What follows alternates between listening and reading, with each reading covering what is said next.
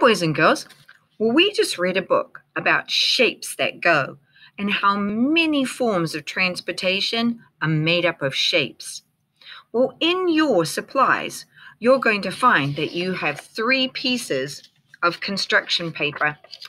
So it's going to be up to you to cut out some shapes and make a form of transportation. I've already started one so you can see how I'm going to make my transportation out of shapes from my construction paper. So what I did was I got my journal and I turned to the next blank page and then I started my one. And I think you can figure out what I'm making.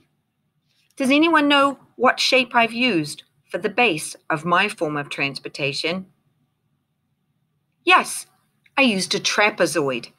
A trapezoid is making the base of my transportation.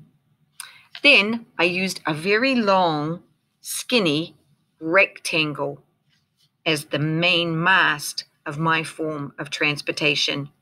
And now I'm going to cut the last piece. All right, I'm going to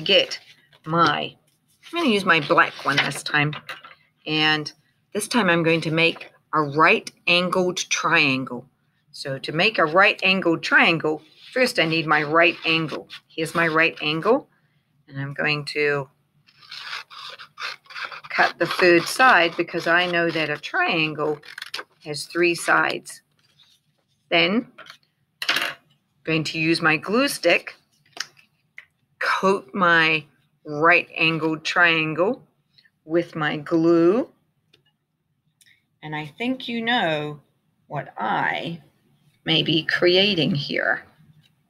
I'm going to put the glue all over my right-angled triangle, getting it all covered. All right. Sticking it on my paper. All right, my friends. What did I make? Yep, you're right. I made a sailboat. I used a trapezoid, a long skinny rectangle, and a right triangle to make a sailboat. And I drew details so that you would know what kind of day it was and where my boat is. It's obviously in the water. That's where most boats travel the best. And I'm hoping that my sail will catch the wind, and then the wind will push my boat along and it will sail away. All right, friends, please go ahead, use your construction paper, cut up some shapes, make a form of transportation, and share your work with us. We'd love to see how you use shapes to create something that goes.